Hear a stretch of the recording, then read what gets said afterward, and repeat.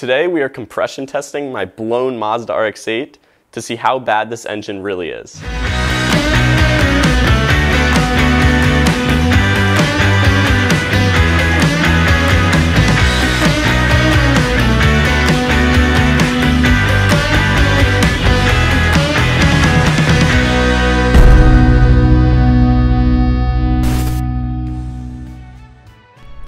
So compression testing in RX8 is actually really easy with the right tool, a rotary compression tester. Now these things run for around $300, reasonable for the technology, but a bit pricey if you only plan on using it once or twice. You can also go to a Mazda dealership for a compression test, or look on eBay or Mazda RX8 Club for a rotary compression tester rental. Compression tests are done on warm engines, but this particular RX8 will not stay running without stalling long enough so that I can warm it up. So we are going to have to do a compression test on it cold. I've done a video on this already, so you'll know what to expect. We should be getting higher numbers, about 6 or 7 psi. So let's get the compression tester hooked up to this thing and we'll see what the compression really is.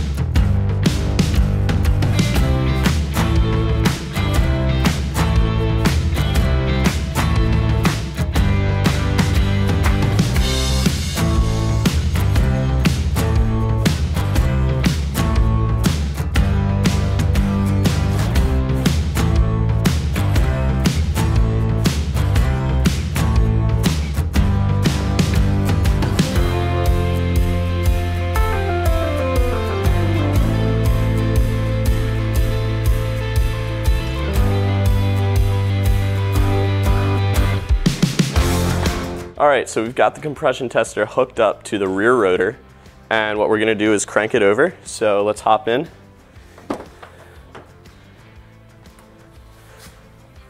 So it says begin cranking, so what we do is gas, clutch all the way down, put the key ignition, and then we're going to start cranking, see how the compression is.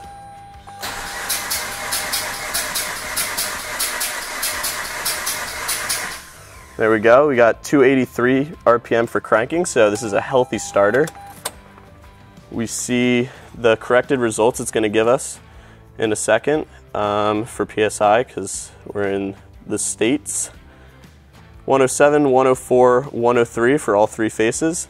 So those are actually pretty good compression, and it's definitely within spec, so that is actually a passing rotor. That is pretty good compression. So now what we're going to do is move to the front rotor and check that compression.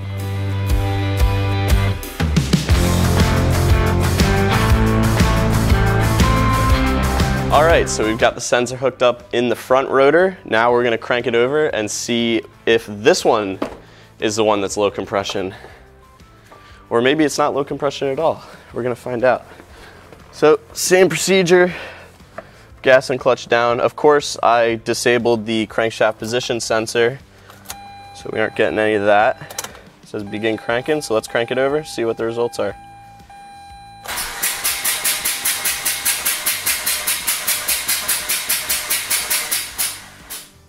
Wow. So this is what we're getting.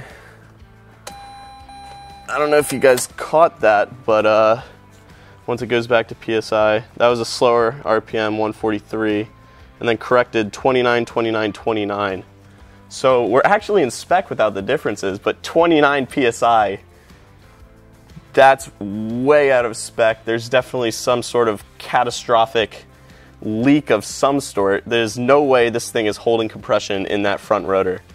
So when I had this car running just for a little bit, it kept stalling because it was really only running off that rear rotor. So that's really interesting. We are currently running off of the rear rotor only, and that's why this car is running so poorly.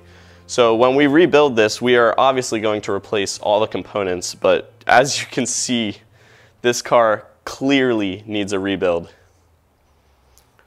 So I hope you guys enjoyed this video, and remember to stay with us because next week we are going to take this engine out of the car and then we're going to get into disassembling it. So I'll see you next week.